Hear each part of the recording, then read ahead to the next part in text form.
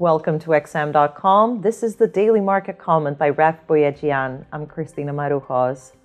The market mood steadied on Wednesday, having wavered on Tuesday as the Ukraine crisis unfolded, with the United States and its allies slapping sanctions on Russia for ordering troops into Ukraine's separatist regions. Although these are likely to be just the first of several waves of sanctions that the West will impose on Moscow should Russian forces enter the Ukrainian government-controlled territory, there is a growing notion that even if a war in Ukraine is inevitable, the broader economic fallout might not be so devastating after all. This could be what's lifting sentiment slightly today. U.S. stock futures are edging higher following another awful trading day on Wall Street on Tuesday. The S&P 500 fell into correction territory for the first time in 2 years after slumping to one-month lows, while the Nasdaq Composite and Dow Jones both logged losses of more than 1%. But global equity markets are backing the turnaround in risk appetite today.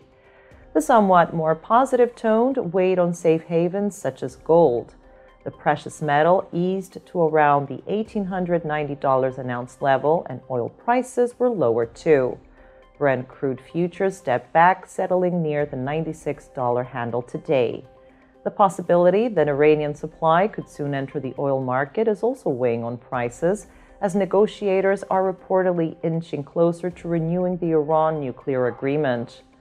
The U.S. dollar remained on the back foot as the combined easing in risk aversion and doubts about how hawkish the Fed will be kept the currencies index against the basket of rivals confined within a narrow trading range.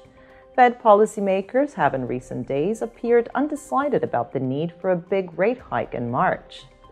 Stealing the FX limelight on Wednesday were the commodity-linked currencies. The Aussie gained 0.6% despite only a modest pickup in wage growth in Australia in Q4.